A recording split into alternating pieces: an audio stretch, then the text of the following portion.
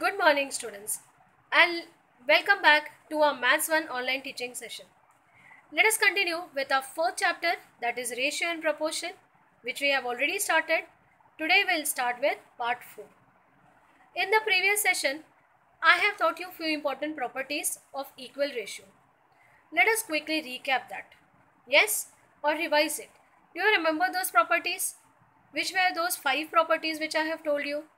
They were, yes, alternando, invertendo, componendo, dividendo, and componendo dividendo.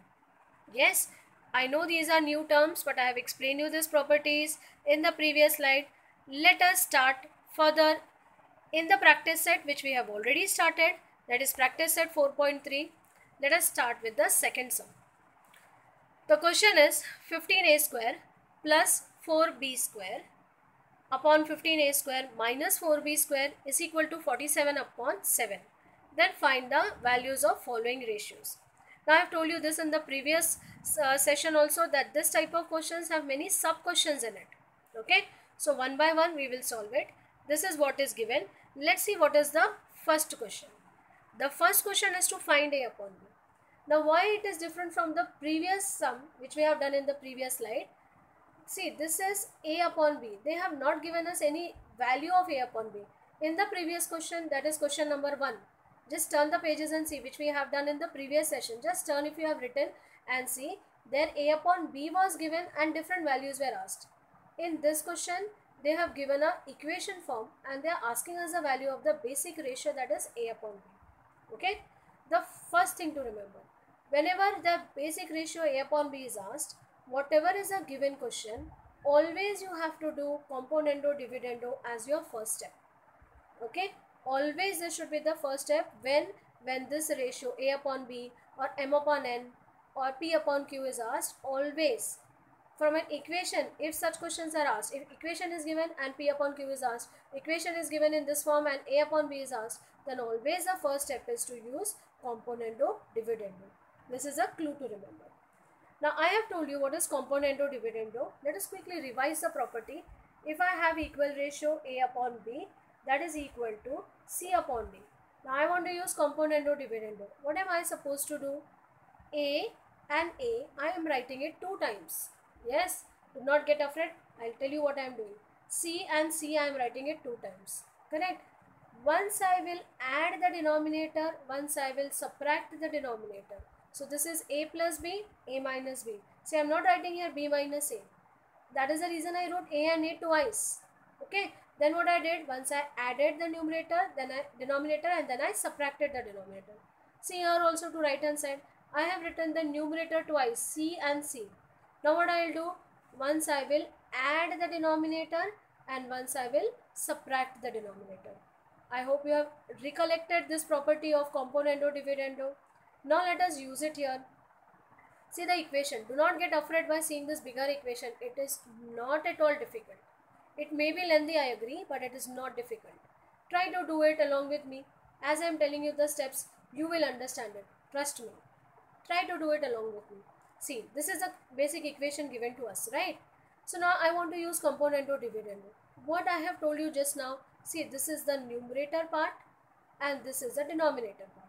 What you do is, you write this numerator twice. See, 15a square plus 4b square, 15a square plus 4b square. Okay, I have written the numerator twice. Now what I will do, I will take this denominator. What is that? 15a square minus 4b square. See, I have written that also twice. 15a square minus 4b square, 15a square minus 4b square. But important thing, once you add it and once you subtract it. I hope you are understanding it. It is a plus b. Again a minus b. A is written first, that is numerator. See, 15a square plus 4b square, 15a square plus 4b square. Then plus and minus, this is what I was explaining you here. And then the denominator is written twice. So denominator is written twice, it means 15a square minus 4b square, 15a square minus 4b square.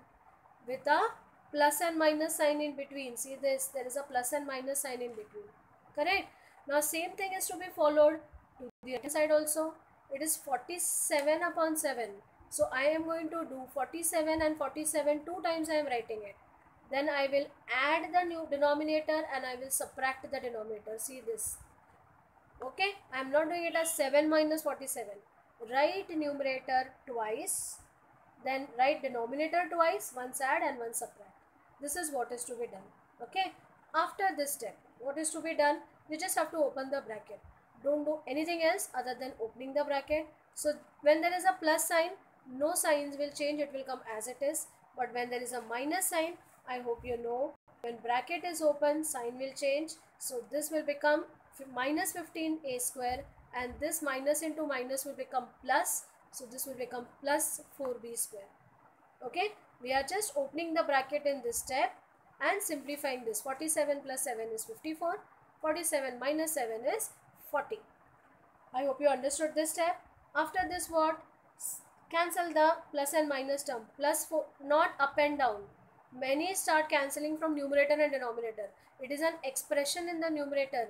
You cannot cancel numerator and denominator, but from numerator, if there is any plus or minus sign, you can cancel.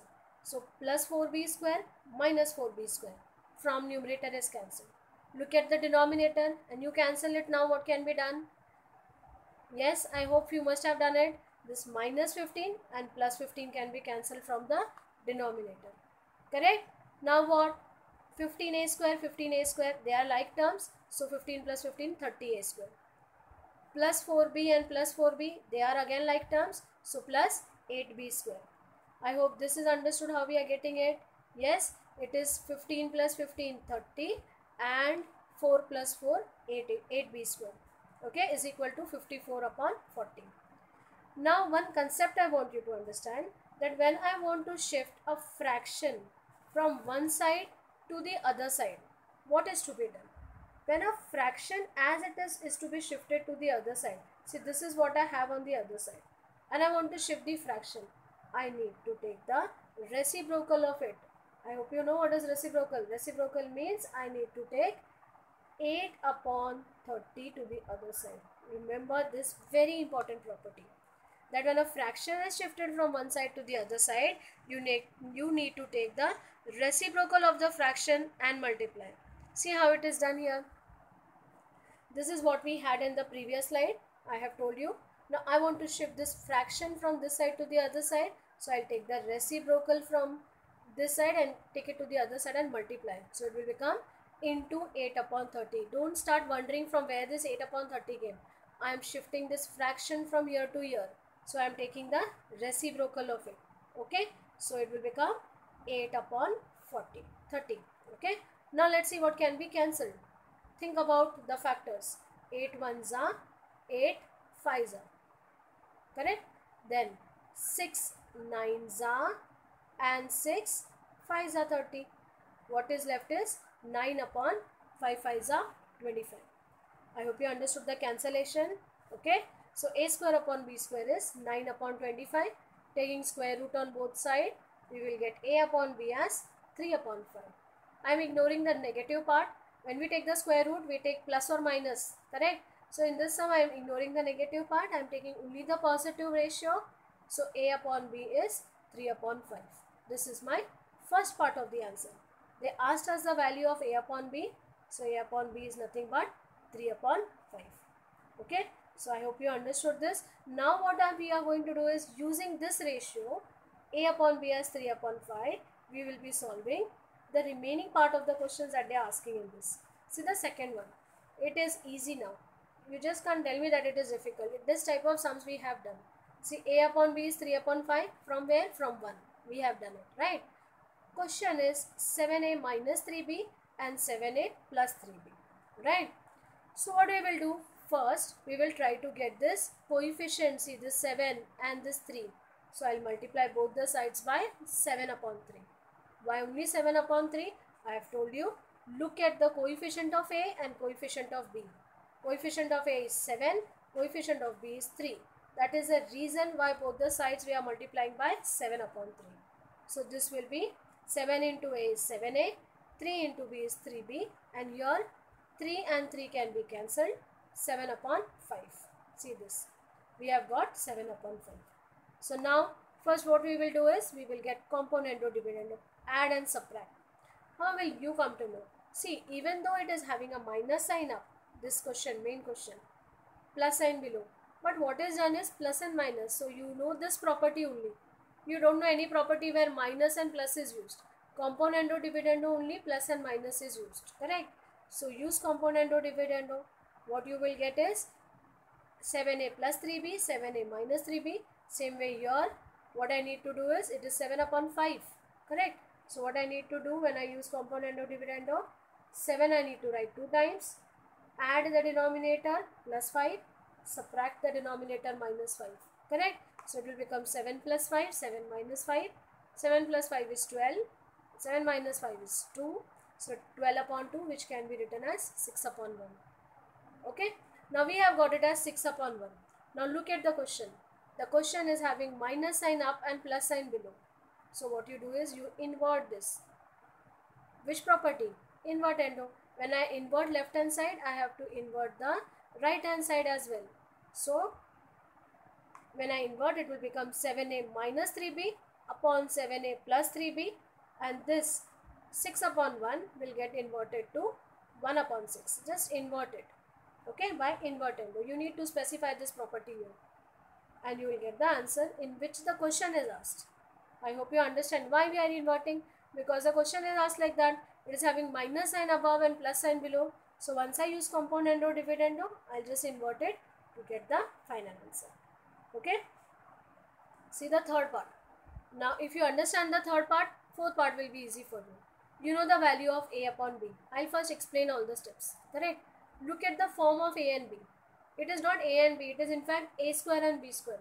That is the reason I will be first squaring it. Right. Now then look at these are stepwise to be done. You understand the steps?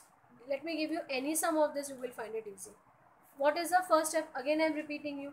You know the value of a upon b. Right. Now looking at the question, you decide the steps in your mind. First step is look at the form of a and b. It is a square and b square. So I need to square it. That is my first step. Right. Then what do you do? Look at the coefficient of a and b. A is having coefficient 2 and b is having no coefficient, means 1. So both the sides I need to multiply by 2 upon 1. Nobody is telling me. I am doing it on my own. Correct? Or this is one way of doing it. See the way I have solved here. Since this is b square, it is starting with b square.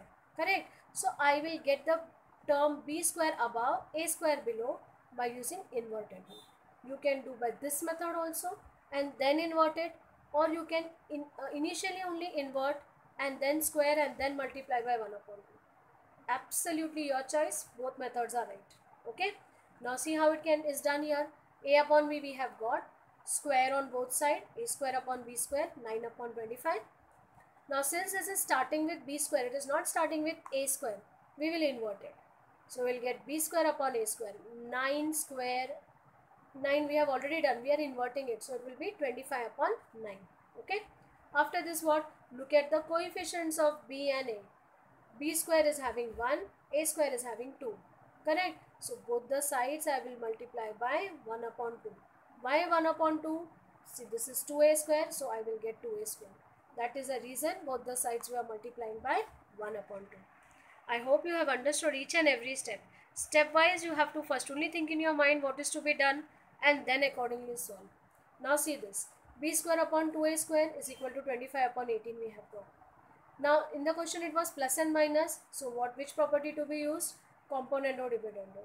So plus and minus. So this also will be 25 plus 18 and 25 minus 18.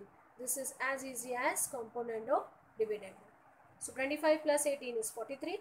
25 minus 18 is 7. So we have got the answer in this form. Correct? As in the previous sum, this sum also they have minus sign above. So what is left is by invertendo. Just invert it. So this will go up and plus will come down. And same way here, 43 will go down and 7 will come up. So b square minus 2a square upon b square plus 2a square is nothing but 7 is to 43.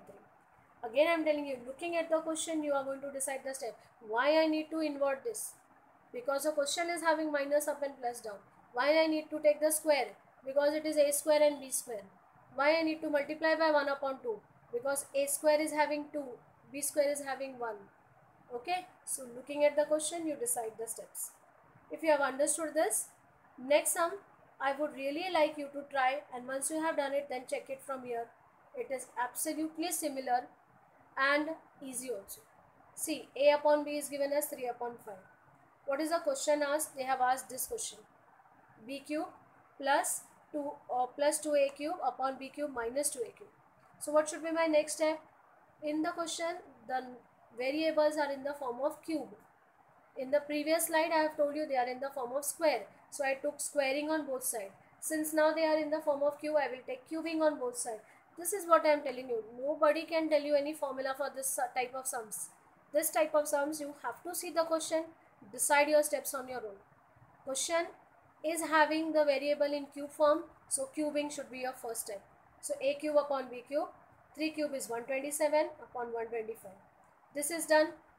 This question also is going to start with b cube. So as I have done in the previous slide, I will invert it here also. Okay, so this inverting I will get by invertendo.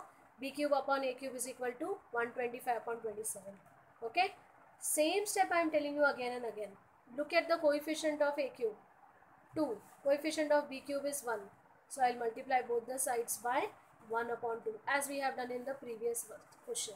Okay, so multiplying, what we will get? 125 upon 27 into 2 is 54. Now since this is plus and minus, which property to use? Componendo dividendo. Correct? By componendo dividendo, 125 plus 54, 125 minus 54. Right? So after this, simplify it. It will be 179 upon 71. Okay? But looking at the question is in the form of minus plus. So again the same thing, invertendo. See, both the questions 3 and 4 are same. There it was square, here it is cube. All the steps are same. Yes, take the square first. In this sum, take the cube first. Then multiply by 1 upon 2, multiply by 1 upon 2. Then you need to take componendo dividendo and finally invertendo. So the final answer is b cube minus 2a cube upon b cube plus 2a cube is equal to 71 is to 179. Okay, so try these two sums. I hope you are understanding it. Now next question is this. I have given you this as homework sum. Homework because look at this. I'll discuss it with you. It is 3a plus 7b upon 3a minus 7b is equal to 4 upon 3. Correct? Now these sums, I told you, if they are asking you to find a upon b, always. Now in this question they are not asking you a upon b, but they are asking you this. In order to get this value, you need the value of a upon b. Yes or no? So what you will do as your first step? By componendo dividendo. So by componendo dividendo, you will get the value of a upon b. Okay. Now once you get the value of a upon b, okay, look at the question and decide the steps. Looking at the question, the first step is a and b is in the form of squares. So what you will do? Squaring on both sides. This will become a square b square. Look at the coefficient of a square and b square. It is 3 and 7. So both the sides you will multiply by 3 upon 7. I hope everybody is understanding the steps. So after this, what? It is in the form of plus and minus. Right? So you use componendo dividendo. But look here. Final question is having minus above. Yes? So what we will do as our last step? Invertendo. This is what I was telling you. Similar type of sums these are. They are lengthy, I agree. But if you try to understand it orally like this, 100% you will not understand it. Solve as many times as you can. Definitely you will understand. Okay. So this way you will complete this.